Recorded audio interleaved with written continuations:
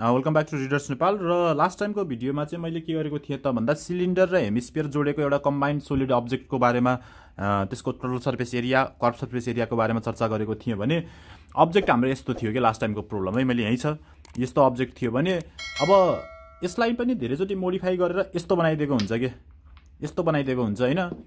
यो मैले अहिले पनि चर्चा गरिसकेको छु। अब यसको कर्भ सर्फेस एरिया निकाल टोटल सर्फेस एरिया निकाल भन्यो भने के गर्न पर्छ त हेर्नुस् त। यसको टोटल सर्फेस एरिया भनेको त बाहिरको एरिया र यो सर्कलको एरिया पनि चाहियो नि त। तर यसलाई यहाँ ल्याएर जोडिदियो भने त के भयो, यसको टोटल सर्फेस एरियामा त यो एरिया पनि घट्यो यो एरिया पनि घट्यो नि त हैन र यो मात्र रह्यो। त्यही भएर यो होल अब्जेक्टको टोटल सर्फेस एरिया निकाल भन्यो भने के गर्न पर्यो, यस कोनको चाहिँ कर्भ सर्फेस एरिया निकाल्न पर्यो है। कोनको चाहिँ के गर्न पर्यो, कर्भ सर्फेस एरिया निकाल्न पर्यो। म यहाँ फर्मुला जस्तै लेख्छु है त। के हुन्छ त भन्दा यो अब्जेक्ट दियो अरे यसको टोटल सर्फेस एरिया निकाल भन्यो अरे है। तपाईले के गर्न पर्यो, कोनको चाहिँ कर्भ सर्फेस एरिया चाहियो सीएसए भनेको यसको फर्मुला के हो, पाई आर एल। एल भनेको स्ल्यान्ट हाइट है, यो हाइट के यतापट्टिको बिचको परपेन्डिकुलर हैन। अनि के चाहियो त, यसको त तलको एरिया बटम त चाहियो हैन हामीलाई है। अनि यो सिलिन्डरको के चाहियो, सिलिन्डरको नि हामीलाई के चाहियो, कर्भ सर्फेस एरिया है। सिलिन्डरको पनि कर्भ सर्फेस एरिया भनेको के हामीलाई थाहै छ, 2 पाई आर इन्टु एच के है, 2 पाई आर एच है। यो चाहिँ हाइट अफ सिलिन्डर हो है। अनि अब टोटल सर्फेस एरिया भनेको हुनाले चाहिँ तपाईले के गर्नुपर्ने हुन्छ त, तलको एरिया अफ बटम पनि चाहियो के, बटम एरिया है। बटम एरिया भनेको त सर्कल मात्र, यो त गोलो सर्कल मात्र हो। त्यही भएर पाई आर स्क्वायर। यो सबै भ्यालु जोडियो भने के आउँछ, यसको टोटल सर्फेस एरिया आउँछ। तर यही क्वेसनलाई कस्तो चालाकी गर्छ त भन्दा यो सोलिड अब्जेक्ट दिन्छ यसरी राख्यो भने हेर्नु न एउटा टावर जस्तो भन्छ नि त है। अनि यो टावरलाई पेन्ट गर्नलाई चाहिँ कति पैसा लाग्छ भनेर सोध्छ, तपाईलाई चाहिँ के दिन्छ त भन्दा रनिङ कस्ट के, स्क्वायर सेन्टिमिटरको चाहिँ cost per unit. For example एक स्क्वायर युनिटको चाहिँ प्राइस चाहिँ ₹75 हुन्छ भनिदियो भने के गर्नु पर्यो, त्यति बेलामा फेरि तपाईले पेन्ट जस्तो निकाल्न पर्यो भने त्यो भैमा त पेन्ट लाउन पर्दैन नि त है।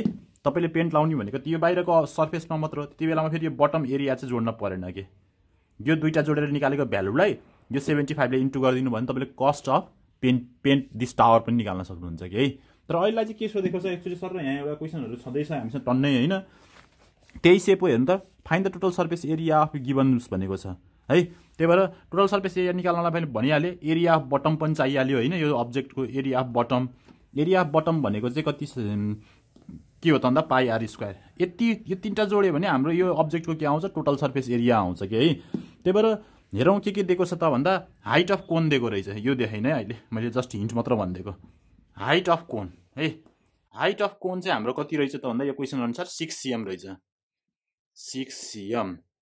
तर हामीलाई चाहिने स्ल्यान्टिङ हाइट हो है, पाइथागोरस लाउनु पर्छ त्यहाँ। अब के छ, हाइट अफ सिलिन्डर पनि रहेछ, हाइट अफ सिलिन्डर पनि रहेछ है। हाइट अफ सिलिन्डर भनेको के छ त भन्दा हामीसँग हाइट अफ सिलिन्डर भनेको 24 cm छ। सिमिलरली डायमिटर अफ सर्कल रहेछ क्या, फेरि डायमिटर अफ सर्कल चाहिँ कति रहेछ त भन्दा 14 cm रहेछ। अब 14 भनेको चाहिँ रेडियस हाम्रो निकाल्न सकिहालिन्छ। रेडियस भनेको 14 डिभाइड बाई 2 गऱ्यो भने 7 cm चाहिँ हाम्रो रेडियस रहेछ। सबै भइसक्यो हाम्रो हैन। जस्ट हामीलाई के चाहियो त भन्दा अब स्ल्यान्टिङ हाइट चाहियो। स्ल्यान्टिङ हाइट भनेको तपाईले यो फिगरमै हेर्नुभयो भने कस्तो छ त भन्दा माथिपट्टि हाम्रो कोन छ हेर्नुस् है, अनि तलपट्टि हाम्रो सिलिन्डर छ है। हामीलाई के छ, यो थाहा भइसक्यो, यसको हाइट यो पनि थाहा भइसक्यो हैन। भनेको यो एल निकाल्नलाई त के गर्न सकिन्छ है, एल निकाल्नलाई त अब height of cone square plus यो त हाइपोटेनस हो है, रेडियस गर्न सकिन्छ। त्यही भएर स्ल्यान्ट हाइट अफ कोन है, एल इक्वल्स टु के हो त भन्दा under root H square height of cone plus radius square. Height of कोन भनेको कति छ हामीसँग 6 स्क्वायर, 6 स्क्वायर प्लस रेडियस भनेको 7 स्क्वायर छ। यसलाई अन्डर रुट गर्यो भने एल आइहाल्छ है। भनेको 36 प्लस 49 गरौँ, 36 प्लस 49 लाई अन्डर रुट गरौँ, 85 अन्डर रुट 85, 9.21 cm चाहिँ हाम्रो के आयो, स्ल्यान्ट हाइट आयो है। स्ल्यान्ट हाइट आइसकेपछि अब हामीले के गर्न सकिन्छ त भन्दाखेरि स्ल्यान्ट हाइट आइसकेपछि अब डाइरेक्ट यो फर्मुलामा हाल्ने मात्र हो, खासै गाह्रो भएन। अब मैले यो फिगर मेटाएँ हैन, यो अब्जेक्टलाई मैले यता सार्छु है,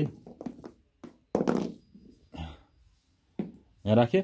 अब यो भ्यालु निकाल्नलाई अब सिएसए अफ कोन है कोन भनेको के हो पाई आरएल पाई भनेको 22/7 हो थाहा छ आर भनेको हाम्रो रेडियस 7 हो अनि एल भनेको भर्खरै निकालेछौं 9.21 है इक्वल्स टु के भयो त भन्दा 7 काट्दिम है 9.21 into 22 गरौँ है यो गरे नि कति हुँदो रहेछ यसको 202.62 cm स्क्वायर चाहिँ हाम्रो के रहेछ त भन्दा कोनको सिएसए रहेछ हाम्रो टीएसए निकाल्नु छ नि त यो होल अब्जेक्टको त्यही भएर यो माथिको कोनको सिएसए चाहिँ कति रहेछ यति बाहिरको यसको भाग मात्र 202.62 cm स्क्वायर है त्यसरी नै के रहेछ त भन्दा सिएसए अफ सिलिन्डर कति छ त भन्दा 2 into पाई आर एच भनेको हाम्रो कति हो 24 छ यो काटौं मल्टिप्लाई गरौँ है 2 into 22 into 24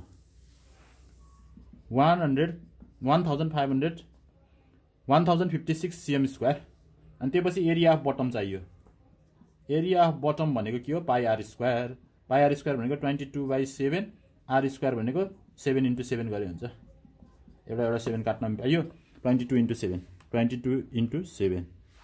154 cm स्क्वायर अब टोटल सर्फेस एरिया भनेको के हो कोनको कर्व सर्फेस एरिया प्लस सिलिन्डरको curve surface area plus area of bottom गरे भने यो अब्जेक्ट आइहाल्छ त्यही भएर टीएसए अफ सोलिड है के रहेछ 202.62 प्लस 1056 प्लस 154 इक्वल्स टु कति आउँछ हेरौँ 154 plus 1056 plus 202.6 1412.62 cm square answer भयो है हाम्रो यो ल हेर्नुस् त के भयो 1412.62 cm स्क्वायर त्यो राउन्ड अप अलिकति केही भयो होला त्यही भएर यो भयो है यसरी चाहिँ हाम्रो के भयो त भन्दा हामीले यो सोलिड अब्जेक्टको हामीले के गर्यौं शेपको टोटल सर्फेस एरिया निकाल्यौं है त भर्खर चाहिँ हामीले यसको टोटल सर्फेस एरिया निकालियो हैन यसको curve surface कोनको curve surface plus सिलिन्डरको कर्व सर्फेस र एरिया अफ बेस गरेर चाहिँ एरिया अफ सर्कल हो नि त यो बेस भनेको त्यो तीनटा जोडेर हामीले के गरियो total surface area of this object निकालियो के सोलिड है त्यसपछि हामीले यसलाई नै अलिकति मोडिफाई गरेर हामीले यसरी यो जोड्दियो भने यसको टोटल सर्फेस एरिया के हुन्छ नि फेरि है यसको टोटल सर्फेस एरिया भनेको कोनको पनि कर्व सर्फेस एरिया हेर्नु यो रातो भाग देखिएको मात्र है अनि यो सिलिन्डरको नि कर्व सर्फेस एरिया र तलको के हुन्छ त भन्दा यो हेमिस्फियरको नि कर्व सर्फेस एरिया हुनु पर्यो के त्यही भएर यो अब्जेक्ट पनि दिन सक्छौं त सबभन्दा डिफिकल्ट नै भनौं हैन त्यही भएर अरु त सबै ठीक छ के यही प्रब्लममा चाहिँ हामीले के गर्न सकियो भन्दा कोनको सिएसए निकालिसकियो सिलिन्डरको नि सिएसए निकालियो अब एरिया अफ बटम ननिकाल्ने यसको लागि के चाहियो यो आएर जोडियो नि त यो जोडियो भनेको चाहिँ हेमिस्फियरको पनि के चाहियो हामीलाई कर्व सर्फेस एरिया चाहियो के त्यही भएर यो सोलिड अब्जेक्टको चाहिँ हाम्रो के हुन्छ त भन्दा यसलाई अलिकति मोडिफाई गर्यो भने यही प्रब्लम मिलिहाल्छ है अब यसको चाहिँ के भयो हेमिस्फियरको नि हामीलाई के चाहियो सीएसए चाहियो अब हेमिस्फियरको फर्मुला के हो फर्मुला चाहिँ के हो त भन्दा 2 पाई आर स्क्वायर के अहिले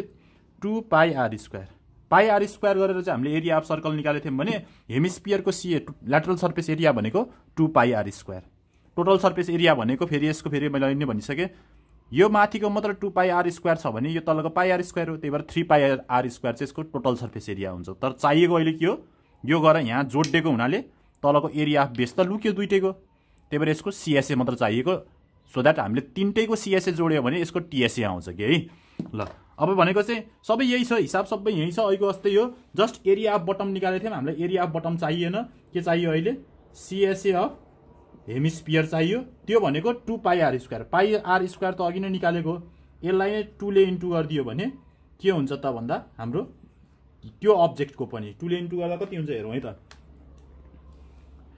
554 into 2 गर्यो भने 308 हुन्छ है सीएम स्क्वायर अब यहाँ 154 हैन कि 308 सीएम स्क्वायर जोडौँ है त 308 यो जोड्दा कति हुन्छ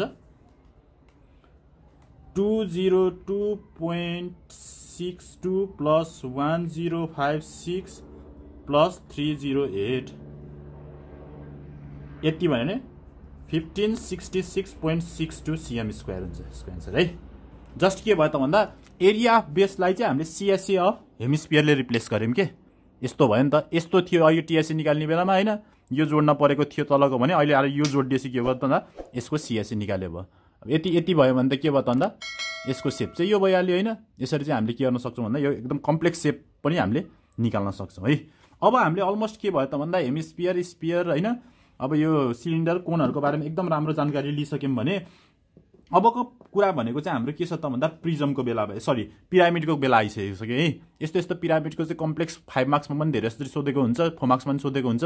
यसको लागि चाहिँ अब हामी के गर्नुपर्ने हुन्छ त भन्दा पहिला सुरुमा अब यसको सिएसए भन्ने बित्तिकै धेरै एरिया साइडहरु छन् त।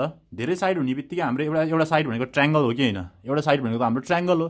त्यही भएर पहिला हामी चाहिँ प्लेन सर्फेस अन्तर्गत ट्रायंगलहरुको एरियाहरु पढ्छौं अनि बल्ल हामी केमा आउँछौं पिरामिडमा आउँछौं है त। C you in next video.